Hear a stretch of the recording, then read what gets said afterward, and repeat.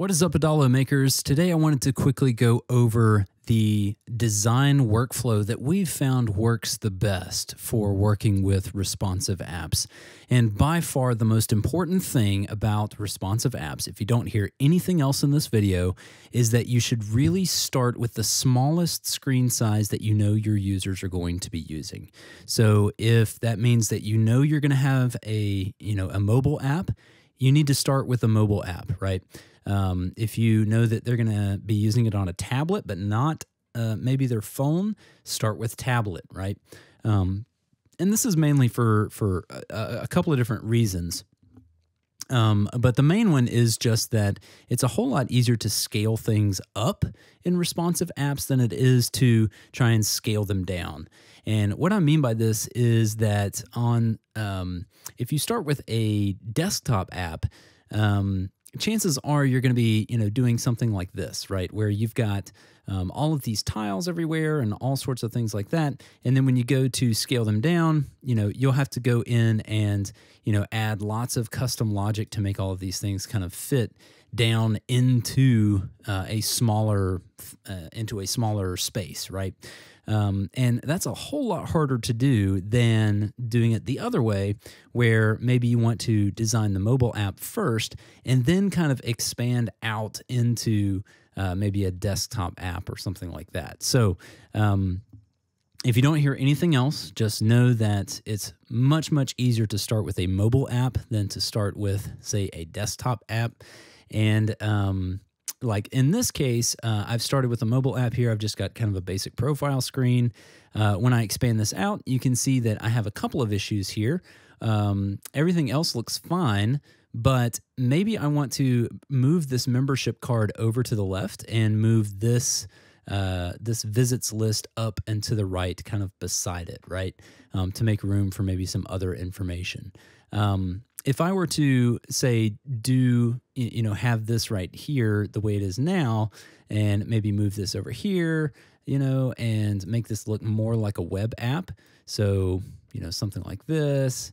And then maybe I wanted to, let's see, this is actually a group. Let's ungroup this real quick. Maybe I wanted to grab this and,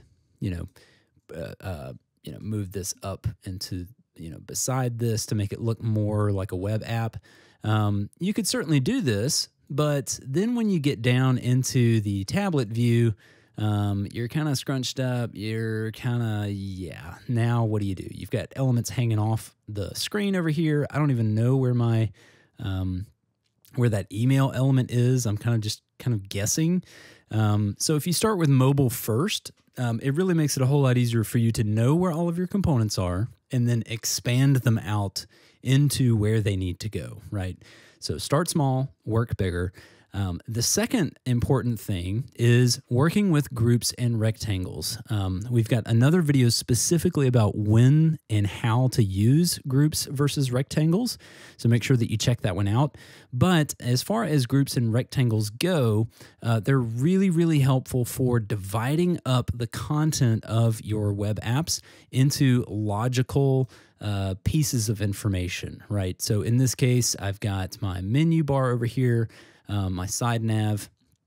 I've got a block for users, for views, for links, paid, and then maybe like a block, a rectangle here containing the list of pages along with their views and different things like that. So it's really, really helpful to build in terms of rectangles. In this case, what I did was, we added the sidebar here. I've created a background rectangle to house kind of the main content of this. If I wanted to have something completely different over here, maybe I would want to add in, say, another rectangle over here to house something different, right? Maybe I wanted to have like a suggested books page over here. Or something like that, right? We could very easily go in here and add these sorts of things in and then make these responsive, based on what's inside this, right? So instead of having to go in and, adjust all of the individual layout settings for each one of these things, if I have my information sorted by rectangles and by providing these different containers of this information, it makes it a whole lot easier to visually present this information to my users, and then more importantly, to adapt it based on screen size. So, when I'm going in and actually changing some of this stuff, it makes it a whole lot easier to adjust these, just a group of information, an auto-grouped rectangle here, than to just have all of these pieces of information just floating out willy-nilly on the screen. So even if you don't want to show specific containers like this, it's really helpful to still put them in containers. I could make this white, right? Obviously, I could make this one have, no background here. I could turn off the shadow and make all of these things kind of disappear. They're still in rectangles. They're still bounds outside of each individual element, but it's not visible. So you can still do this even if your design or your brand doesn't allow you to, create tiles and cards and different things like that. All right.